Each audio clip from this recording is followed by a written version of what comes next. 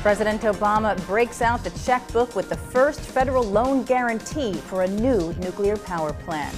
It's good news for Burke County, Georgia, where thousands of clean energy jobs could be created. We talked to Southern Company CEO David Ratliff.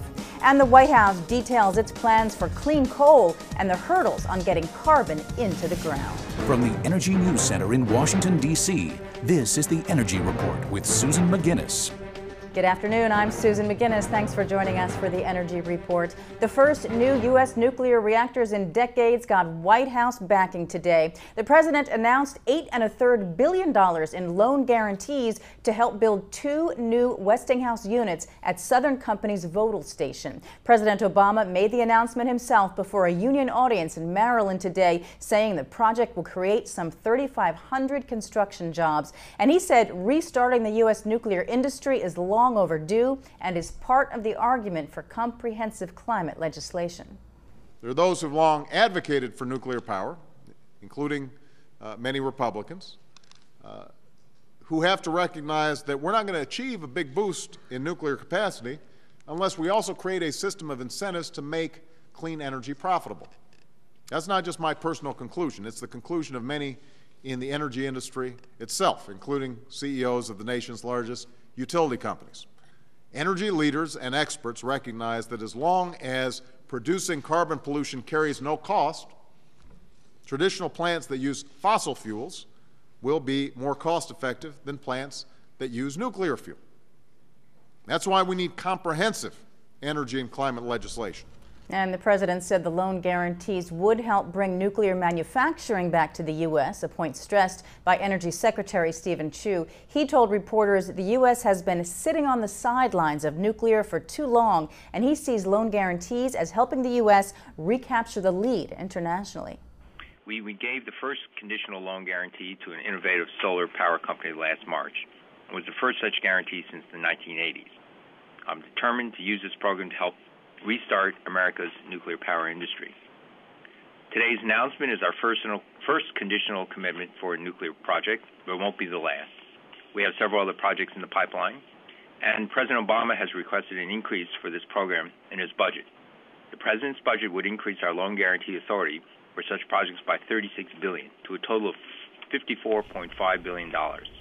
And the president noted many environmentalists do traditionally oppose nuclear power, but said the U.S. must harness this carbon-free source to fight climate change. The announcement was called a step in the right direction by Republicans, including Georgia's 2 senators, but ran into a buzzsaw from some environmentalists. They claim nuclear construction costs will run amok, as happened in the 1980s, they say, and they want federal money to go to technologies like wind, solar, and efficiency.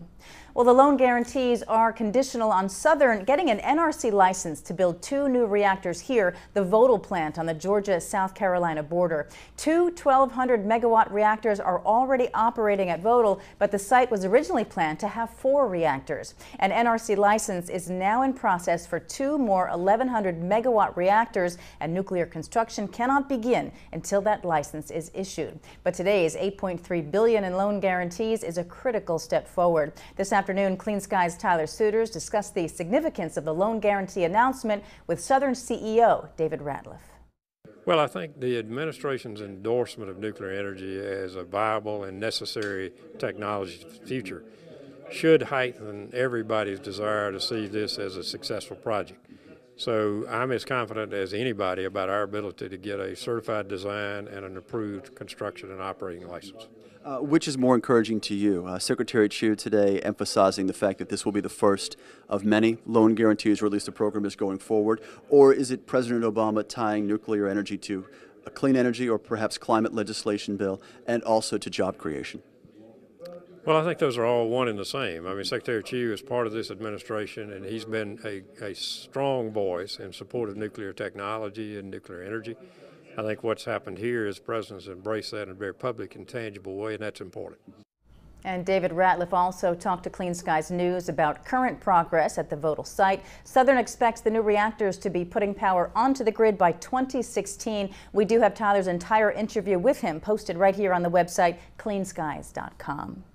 Well, South Carolina Governor Mark Sanford is considering suing if President Obama goes ahead with plans to cancel the use of Nevada's Yucca Mountain as a storage site for the nation's nuclear waste. Sanford said today South Carolina taxpayers have, quote, contributed more than $1.2 billion to the Yucca Mountain project, and the Obama administration's recent decision means we will get nothing in return. The state is home to an estimated 4,000 metric tons of nuclear waste from 7 commercial nuclear reactors and defense nuclear waste stored at the Savannah River site near Aiken.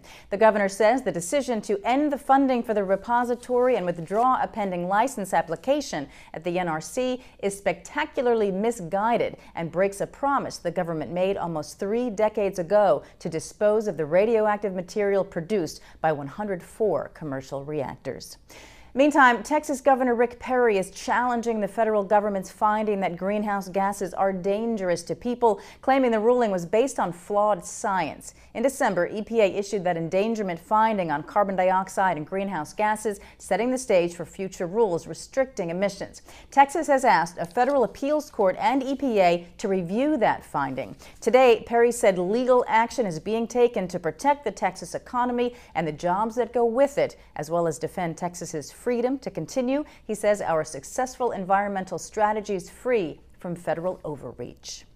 Well, the scientist at the center of the ClimateGate storm arising from those stolen emails is speaking out. Phil Jones, former head of the Climatic Research Unit at the University of East Anglia, told the magazine Nature he wants to set the record straight on the science. He said he didn't manipulate data, specifically a key set from Chinese weather stations that may be inaccurate. He does admit the data from them has since been lost.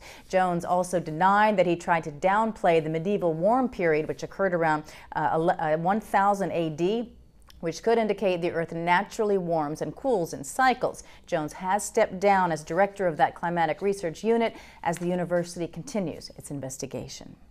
The White House is behind developing clean coal technology, but states and private business must step up. That was the message today from the DOE at the National Association of Regulatory Utility Commissioners meeting here in Washington. Earlier, DOE Assistant Secretary for Fossil Energy, James Markowski, told regulators the White House committed $4 billion for clean coal. Other money must come from the private sector. He said another big hurdle might come with the long-term storage of carbon and how companies, states, and government will share liability once carbon is in the ground. Who's going to be responsible for this storage hundreds of years after the injection is completed?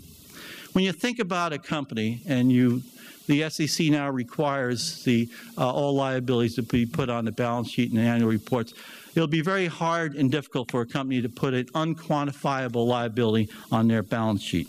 Let's take a look now at some energy goings-on around the Beltway tomorrow. 8 a.m. that NARUC winter meeting continues at the Washington Renaissance Hotel. EPA Administrator Lisa Jackson is supposed to give remarks there. Clean Skies News will be there.